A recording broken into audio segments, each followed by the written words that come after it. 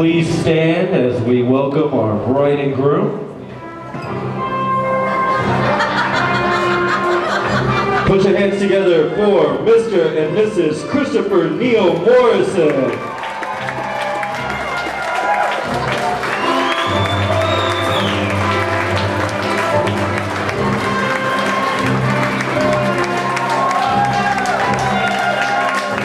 Ladies and gentlemen, they just got married. I know you can do better than that. Let's hear it.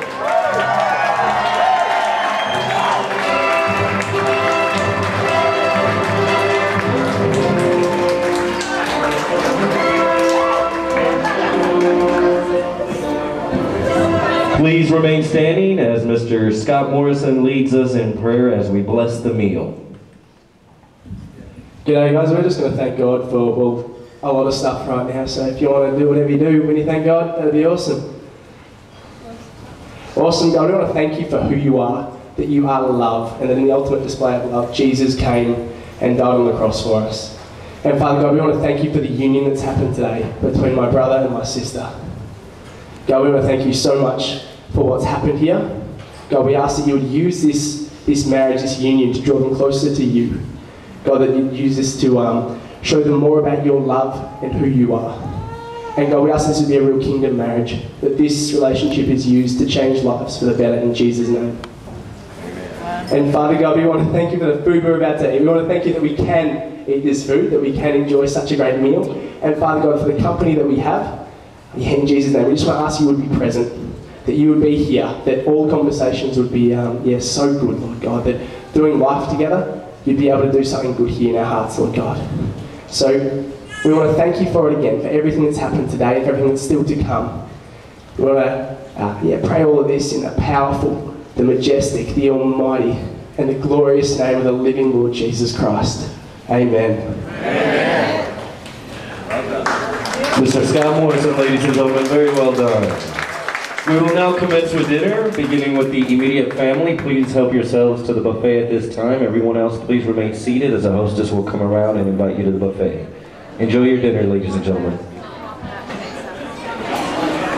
Birds flying high,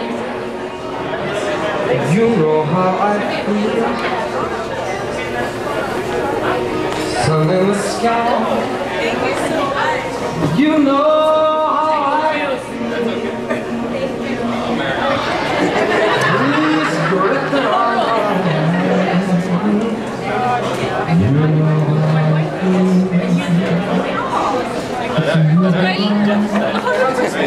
It's a new day.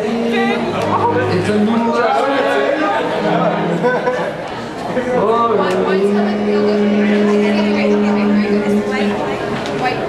And I'm feeling good. Hey guys. Thank you. Thank you. Thank you. Thank you.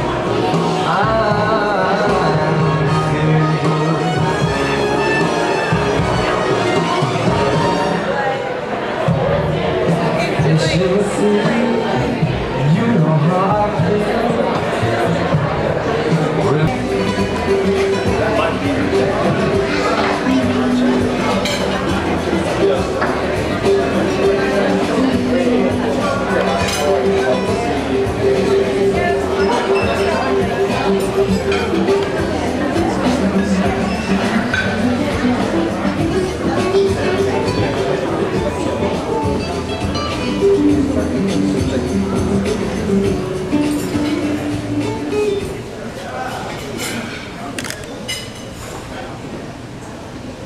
I'm a little nervous.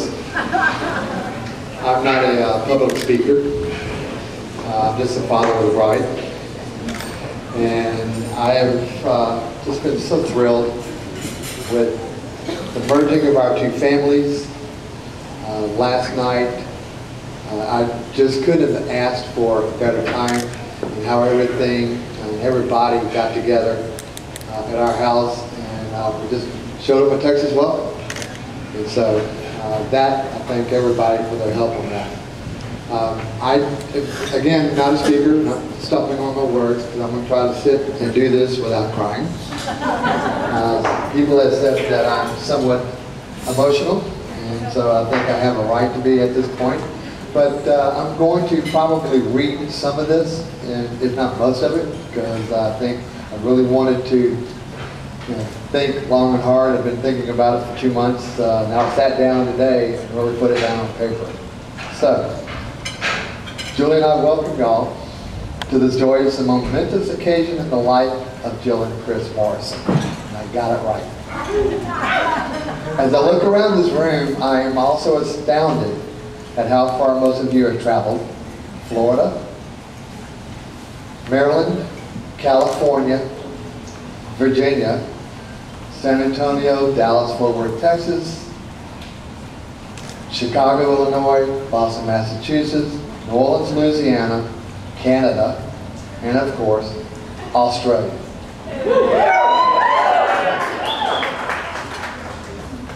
Your presence here today is a true testament to your love of Jill and Chris, and the impact of Jill's and Chris' love on you. Speaking on behalf of Julie, myself, and I'm sure everyone here, that love will now be expanded as their path continues as a couple. I would also like to thank the several people that helped us with putting on this wedding, the reception, the rehearsal dinner, etc. Julie and I thank you from the bottom of our heart. Chris, my time. It is my honor and pleasure to welcome you to the Browning-Embley family. Yay!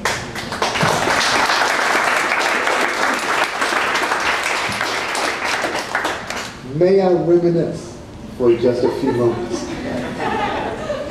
When Jill first told us about meeting a boy, actually gushed would be the better description. In Cuernavaca, Mexico, while on a mission trip, as a father, I went, okay, typical camp retreat stuff.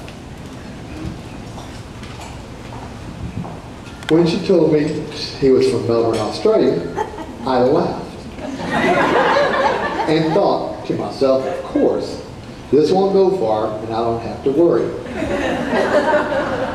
Time passes. Joe goes off to college and wait. What?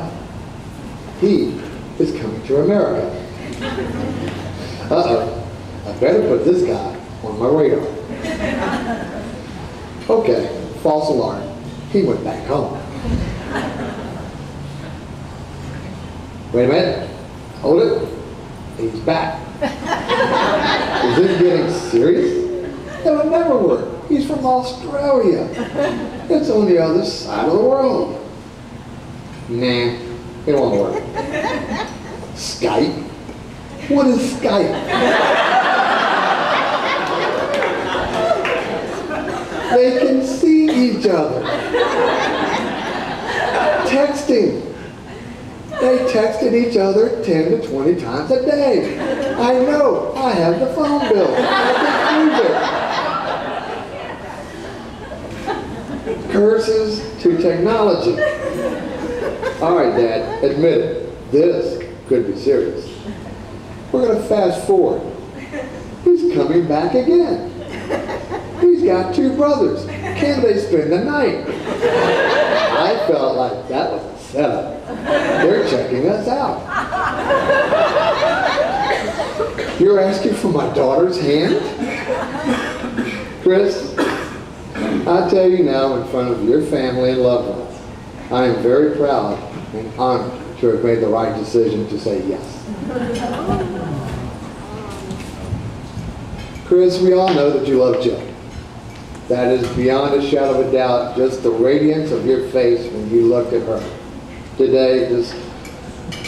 But I also want to know, I want you to know, to be married to your wife and best friend is the true blessing. Love comes naturally. Friendship is a process that takes time. To deepen and nurture, spend that time wisely. It will guarantee a life together of rich fulfillment. I was blessed because I married my best friend.